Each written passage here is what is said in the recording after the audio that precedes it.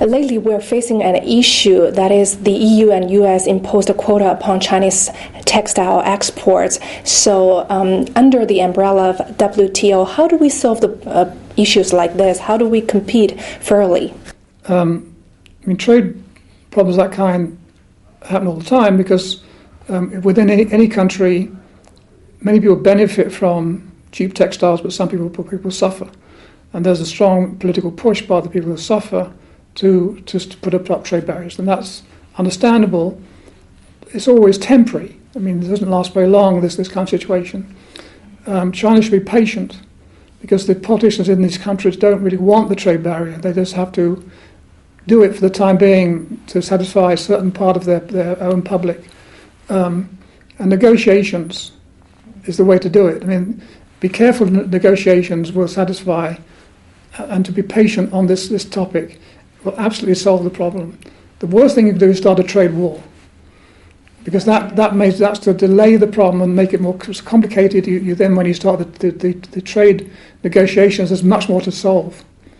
The thing to do is keep it as simple as possible and just be cool about it and just wait it out, essentially, because the problem never lasts very long. Well, nowadays people have a lot of concerns regarding yuan revaluation. What's your opinion upon that issue? The Chinese government should not worry about it, that they needn't revalue, they needn't be forced to revalue. The marketplace itself will take care of it. There'll be price adjustments around the world which will effectively revalue. Revaluation itself is a quick way of doing something, but there's a slower process will occur. Just the world itself will just do it will get the right correspondence of exchanges of currencies. It'll take a bit longer, but it'll happen anyway.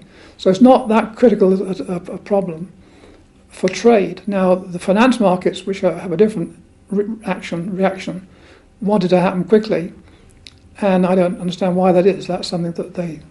Well, 5-10 years ago, Chinese economy was based on the proactive method, and then it switched to the prudent economy. In your opinion, where should China focus its economical development within the next 5, 10, 20 years? You've got to keep on doing what you've been doing for the next 2 or 3 years, but the place you've got to most concentrate on is getting technology from the other developed countries. You don't need to reinvent. You don't need to invent new technology. Just use the technology that's already available in the world, and you make use of that. That for the next few years, next decade.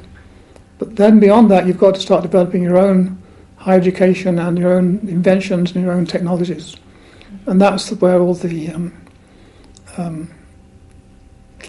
characteristic entrepreneurship of the Chinese will come into be very important, I think.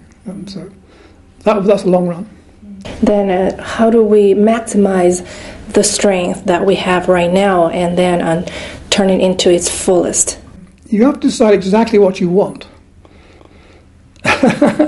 And I know your Prime Minister says that they want to keep on growing at the same rate for at least 5 more years. And I find that very ambitious. And that's fine. One should be ambitious. Why so? Oh, he just mentioned as the present plan is to that. Maybe longer than that, but you must ask, why do you want to grow at that rate? For how long do you want to grow, and what's the purpose of growing as much as that? That's a very high rate of growth, and that's why economists are surprised that you've achieved it and will keep on going. Many economists in the past that have grown rapidly have had a period of very slow growth after that, and so you want to make sure you don't go through that period. Professor Granger, thank you for meeting our audience at BIS China. Thank you. Pleasure.